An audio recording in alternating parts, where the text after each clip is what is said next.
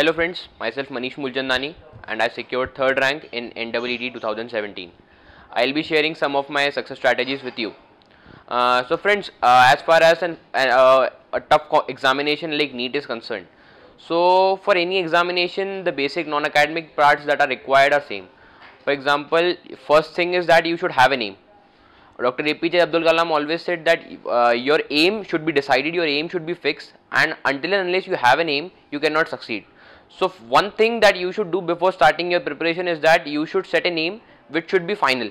You should not keep on changing that. Your mindset should be fixed. And it is very well said that you should dream, you should definitely dream, but dreams are not which you see while sleeping, but dreams are those which do not let you sleep. So friends, it's very important that first of all we should decide that the preparation strategy as far as the NEET examination is concerned can be divided into two parts. One is rank based preparation and another is selection based preparation. Rank based preparation, as the name suggests, is that we aspire for the top 10 ranks, top 100 ranks or top 1000 ranks, right? And another is selection based preparation, which emphasizes on grabbing one of the seats of the MBBS medical college. So as far as the NEET examination in 2017 was concerned, about 30,000 seats were available in the government medical colleges, right? So my personal suggestion is that one should only aspire for any government medical college seat, not for the ranks, because after you complete your MBBS, it hardly matters that from which college you completed, right? So according to me, what the most practical thing is that you should have an aim of grabbing one of those 30,000 seats which are available in the government medical entrance, government MBBS colleges. So once you have set your aim that I have to grab one of that seat, so you should have high level of commitment towards it. You should be ready to sacrifice anything, and your sole intention should be to grab one of that seat. You have to say that wo seat meri hai, I have to grab that seat anyhow and I won't allow anyone else to grab that seat. वो seat पे तो केवल मेरा ही नाम लिखा है, वो seat मेरी ही है. इस कमिटमेंट के साथ, इस हार्ड विल पावर, दृढ़ संकल्प के साथ हमें आगे बढ़ना है. बट केवल सपना देखना, केवल कसम खाना, केवल लक्ष्य सेट करना, this is not enough. Apart from that, you need high level of commitment and dedication towards your aim. Like in these, for example, if you have 2 years for preparation or 1 year for preparation, which is sufficient, 2 years are more than sufficient for the preparation. So you should be ready to sacrifice anything and you should be ready to do everything which is required for you to grab that seat. For example, the most common distraction which we find nowadays is of social media. So we should quit social media for only these 2 years. It does not mean that we should delete our account, we should deactivate it or we should stop using it. And after we grab that seat, after we get admission into a good college, then we can again resume these things, and these things will continue lifelong. So my personal suggestion was, what I also did was to stop Facebook and Twitter totally for these 2 years. But this does not mean that we should distance ourselves from the smartphones. The smartphone should be our study tool. Like my personal experience with phone was very good. I used a very good quality device, iPhone 5s, which was not for playing games or which was not for clicking selfies and all. It was basically meant for using the internet to pursue greater knowledge. If something is not available in the books, we can use the internet to gain some more information about the same. Also, I use WhatsApp for sharing my queries and some photographs with my faculties. And my faculties were also very cooperative. They replied over to me on through WhatsApp. So I got instant solutions to my problems, and therefore WhatsApp was one of my important study tool. So in this modern world, definitely बाबा आदम का तो जमाना है नहीं कि हम so I do not suggest that students should use paper button phones or the old phones which are outdated now. We should use smartphones, but there are pros and cons of everything. If you use smartphone for gaming, if you use smartphone for clicking selfies or for communicating with friends or for using social media, so this will be a distraction and which will definitely take you away from your goal. So smartphone should be our handy study tool. And what's also required for an aim is that you have to sacrifice parties, you have to sacrifice all the programs, all the family programs. You have to avoid going to movies. My personal experience with movies, I only watched 2 to 3 movies in these 2 years. So what I personally recommend to students is that once, it's not actually the duration, it's actually the effect which the movies have on your mind. The movies will always divert you or will always weaken your concentration when you study. So we should totally avoid watching movies for these 2 years. We should avoid hangouts with friends. We should avoid going to malls and all for celebrating with friends, because only for these 2 years we can sacrifice, then our career will be a bright one. Apart from that, the most important thing which is required for reaching to your dream destination is hard work.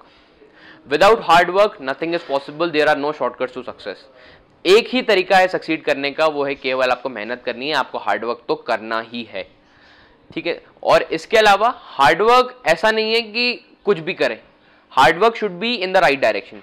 तो हमें केवल उन्हीं points को पढ़ना चाहिए, केवल उन्हीं topics को पढ़ना चाहिए जो हमारे एग्जाम पॉइंट ऑफ व्यू से रिलेवेंट है। Instead of studying many books, instead of studying the books of foreign authors, we should more or less focus on what the examination asks.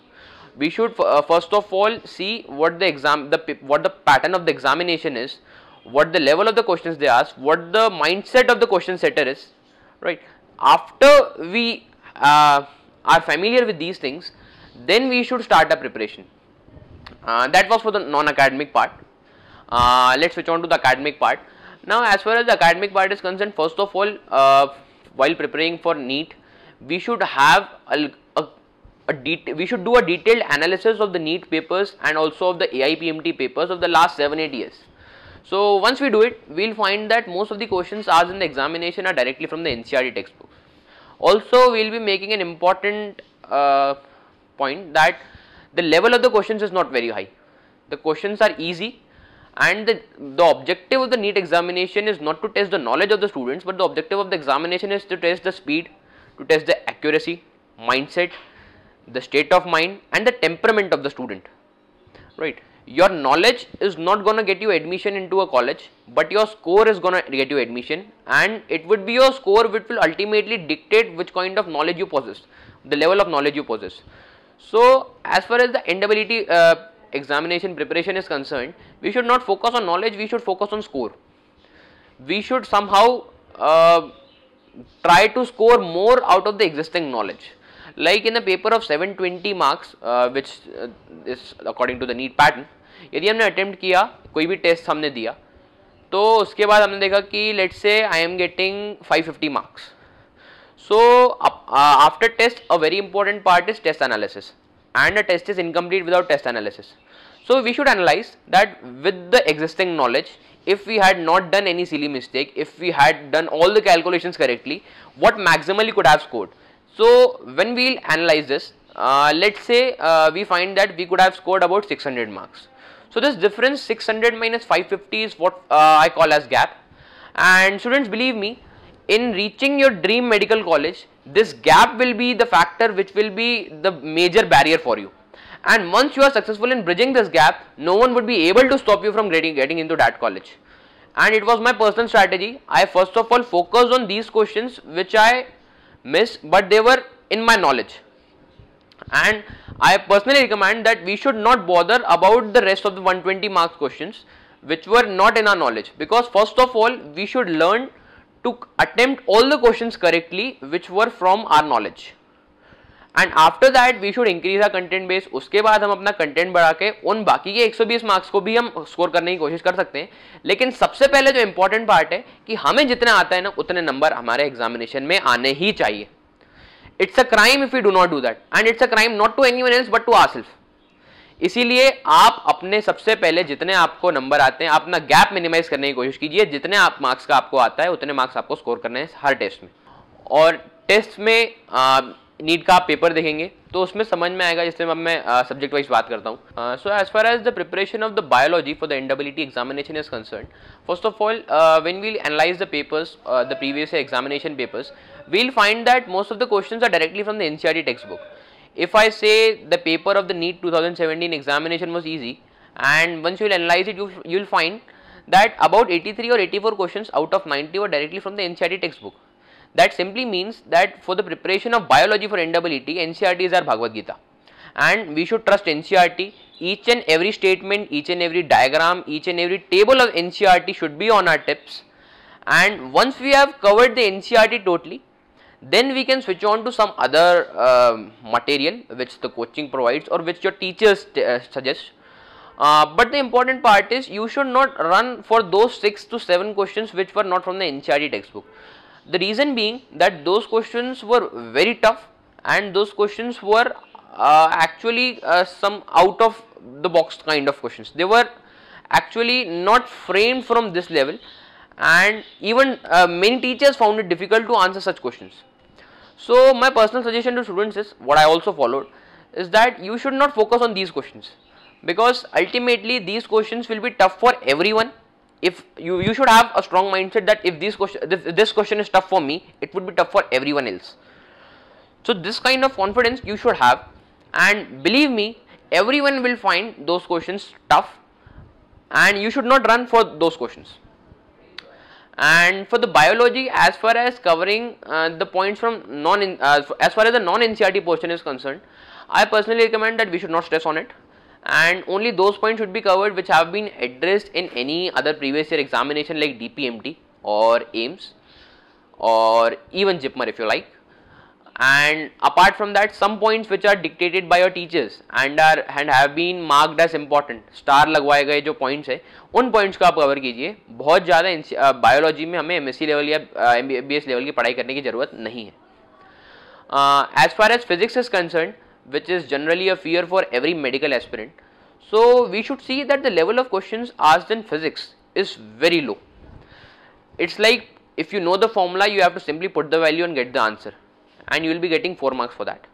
So one very important aspect of physics is that you have to be non-mathematical for the NEET preparation.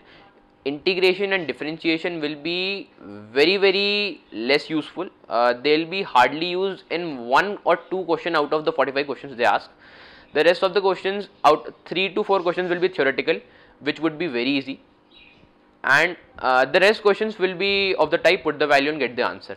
So for physics, one important aspect is that you should not stress on derivations, you should not stress on the mechanism. You should prepare a formula copy in which you should write all the formulas which you studied in a chapter, and you should regularly keep on reviewing that copy, because once you have memorized all the formulas, you will be hardly needing any practice to put values into that formula and to solve the question. Right, so once you have learned the formulas, आपको marks आने से कोई नहीं रोक सकता physics में.